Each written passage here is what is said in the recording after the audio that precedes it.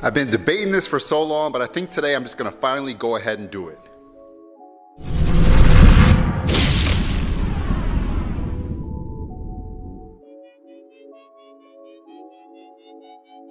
All right, so if you've been following along with the channel, you guys know that I put 20% ceramic over the whole rear of the van, right? I never changed the fronts because I wanted to change the fronts. I wasn't sure what I was gonna do. Now, I tell a lot of my customers that 5% tint on your vehicles, on your front, is gonna be dark. So I finally did it.